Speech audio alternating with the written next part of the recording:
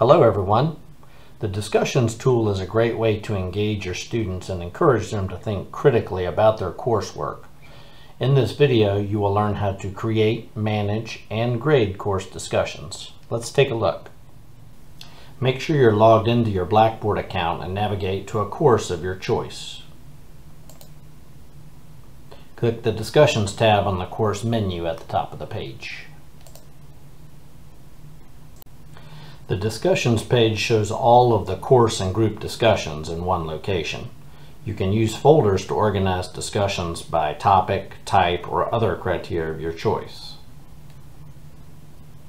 Select the Add Folder button, type a name for the folder, add a description, and choose the desired visibility option.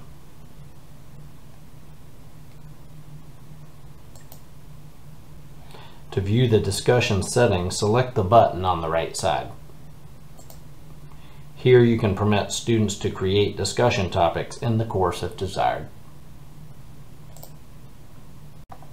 Instructors can add a new discussion from two different course locations. First, you can create a new discussion from the discussion page by choosing the New Discussion button on the top right side of the page.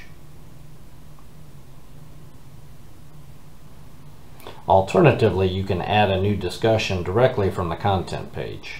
Choose the Content tab on the top navigation menu. Select the Create button.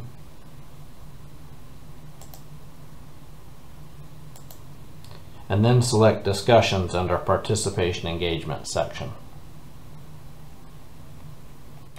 Now let's create a new discussion. Navigate to the Discussions menu and then select the New Discussion button.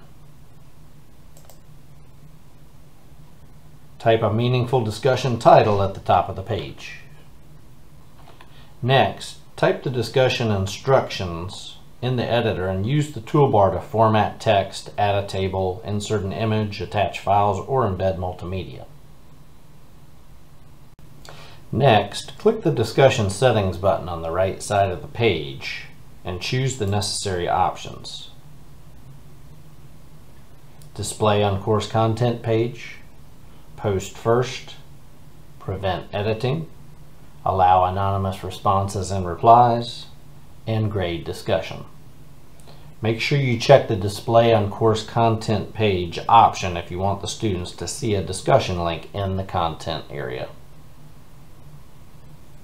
If you want the discussion to count for a grade, select the Grade Discussion option to expand the settings.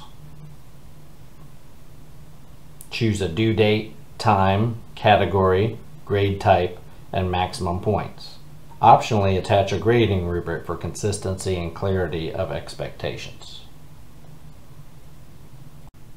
If you're planning to use small groups instead of a class discussion, select the Assign to Groups link to choose one or more groups to participate in the discussion topic. When you're finished, select the Save button to confirm the settings. For graded discussions, a new grade column will appear in the gradebook with the same name.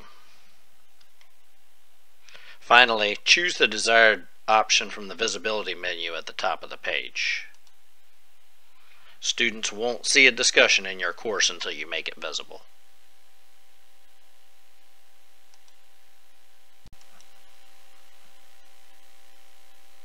New discussion topics appear at the top of the page. They can be reordered in the list or moved into a folder by dragging the item to a new location.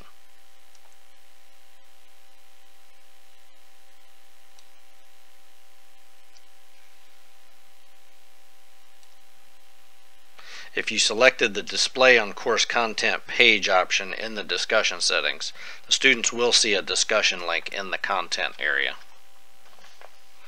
You can also edit or delete a discussion topic from the More Options menu on the right side.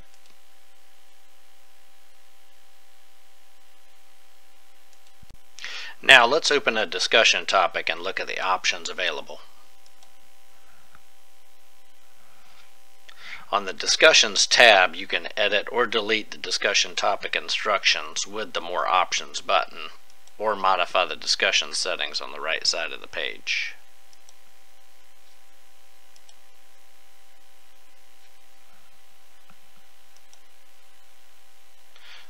Student responses appear below the discussion instructions. In the participants section below the discussion settings, you can see who has participated in the discussion and filter the responses by selecting the student's name.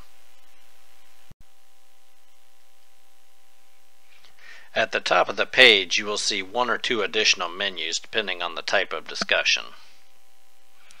On the Student Activity tab, you can access discussion analysis for the entire class, including number of active students, the average posts per student, average word count, and several other metrics.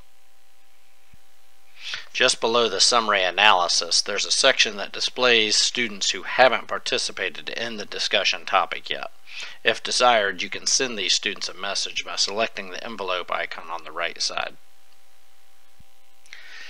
At the bottom of the page, the responses with the most replies are displayed so that you can view what responses students engaged with the most.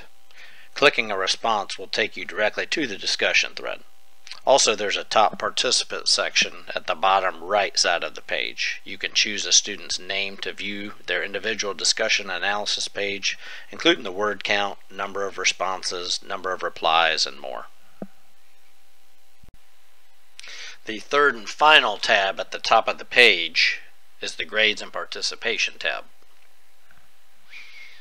This page provides a place to review and grade student submissions and displays other helpful grading information, such as how many students have participated, how many submissions need to be graded, and grades that need to be posted. If desired, you can filter the student grading status to view only the students who submitted a discussion post for faster grading.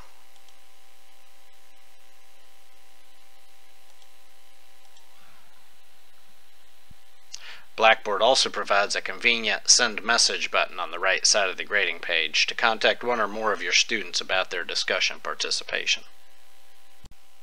To grade a submission, select a student's name to open the grading submission page.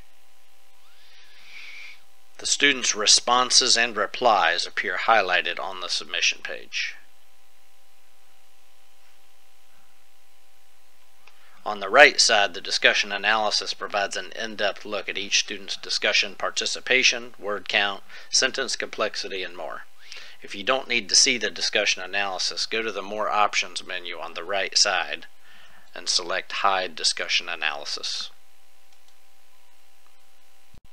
If you have any questions or need further assistance, feel free to reach out to the e-learning support team.